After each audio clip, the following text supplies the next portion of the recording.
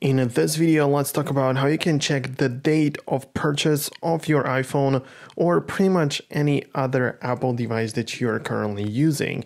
And I can think of two instances or two ways how this can be very useful. The first one is for your personal use, like for example, of course, when you forget when you bought that device, but more importantly is when you're buying a used one.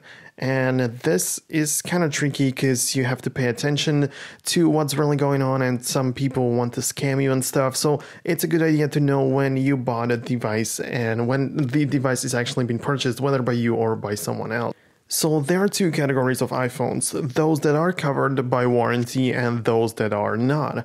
And in terms of the newer devices, those definitely should be. And for those, what you can do is to go ahead and go to the settings and then go to the general section. After that, you're going to scroll, and I mean, you don't even have to scroll. You go to the about section, and then you will scroll down to see the limited warranty. So you're going to click it to make more information pop up, and there you should see that your device is covered by the limited warranty. The coverage is usually valid for 12 months, which is 1 year, from the date of purchase. So in order to have the date of purchase, just go 1 year back and you know when the device has been bought. This is a quick and easy way how you can take a look at it without any bigger problems or complications. However, if you are buying a device which is older than 1 year or is simply not covered by this warranty for you to see that information, you're gonna have to take a different route. By the way, guys, if you're new on this channel, I talk about videos like these and talk about stuff in videos like this all the time, so make sure to stay tuned by subscribing and make sure you never miss future uploads and future videos. So the next way to check the date of purchase is going the official Apple route, and that is signing in with your Apple ID to that device and then taking a look at Apple's page when the device has been purchased, the serial number and stuff like that.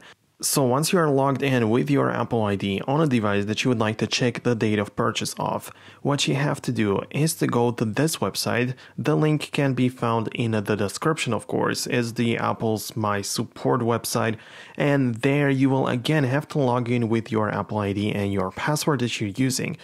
If you are using Safari, which is Apple's web browser, on your Apple ID device, then you can log in with just your password of your phone, Face ID or Touch ID.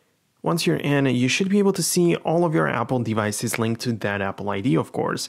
And if you don't see that, just click on My Devices section. So select the device that you would like to get the date of purchase of, and there you should be able to find the name of the device, like the numbers, the serial number, and of course date of purchase on the screen. So this is how it should work and how you should get it done. There's also another website that you can go for. It's checkcoverage.apple.com, and there you can type in the serial number of a device, of Apple device, of course, and it's not going to tell you a lot, but at least it will tell you that it has a valid purchase date, so you know that it's a real device that has been used by some people, and it's not like it's stolen something from a store or whatever.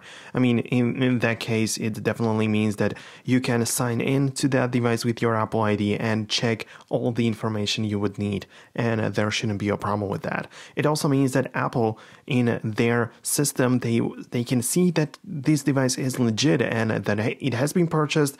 They can see the history, the coverage and tracking and all of that, and it's a regular phone, which I think that also helps in case you don't have anything else to go for. Like if you're buying a used device, at least check this out if there is nothing else which you can do.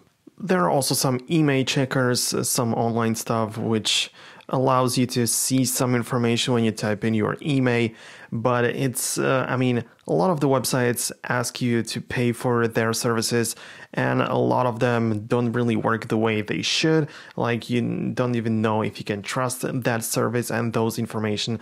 a lot of times it's really sketchy and it's full of ads. So I would just advise you to go with the official Apple way of doing things and checking stuff out. And most importantly, if you're buying a device from Craigslist or whatever, just make sure you're talking to trusted people and that you don't see anything sketchy in their behavior, and you just get the overall picture if that device is good or not, if it's stolen or if it's being used regularly, and if it's a legit phone. So this is pretty much everything what I wanted to say. Like, of course, if your device is your own, just go to the Apple's website. You will not have any problem with that whatsoever. Okay, but I'm finishing the video right now. I want to say thanks a lot for watching and your support. Thanks for sticking by all the way till the end. I really do appreciate it. And for more content like this, of course, you know what you're supposed to do. You can subscribe and you won't miss future uploads. I hope you have a great rest of the day and see you guys later.